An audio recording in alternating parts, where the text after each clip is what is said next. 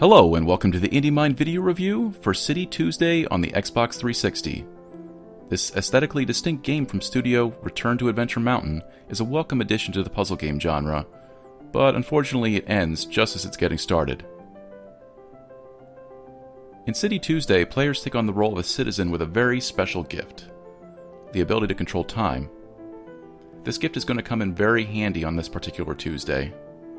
Your unnamed hero is tasked with stopping the bombing attempts of a criminal organization. There's never really much of an explanation for who these people are, and there's nothing at all explaining who you are.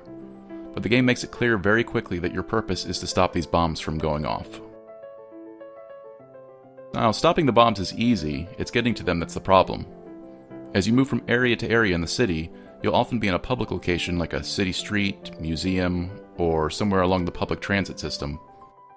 Everyone's carrying on with their normal daily lives, completely oblivious to their impending doom. While it's easy enough to spot the bombs, they're not always immediately accessible. Sometimes there are obvious barriers like security systems or guards blocking the way. In simple cases like that, you'll need to figure out ways of learning the security codes or getting the people impeding you out of the picture.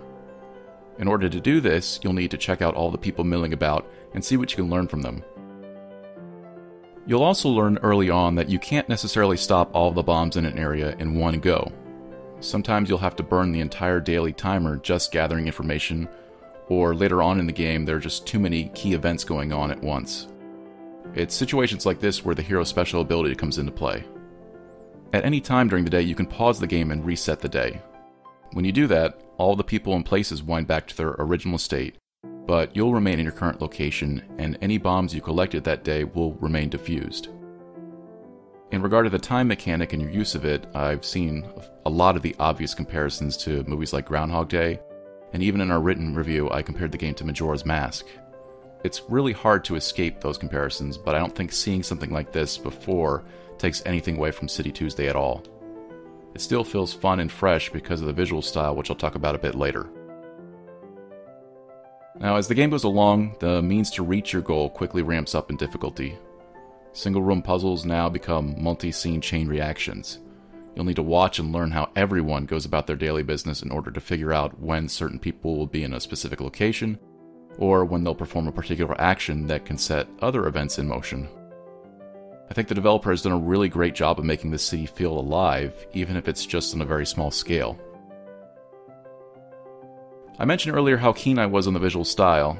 Chris Zukowski, the creator of City Tuesday, has based the style of the game off of the help signs you would see in a public transportation vehicle and in those kind of areas. So it should come as no surprise that many of the areas of the city in the game are set in those same locales. All the characters have a stick figure quality to them, and the simplicity of it all is actually very charming. This game, more than any other announced for the Xbox Indie Games Uprising event, caught my eye because of that unique artistic design.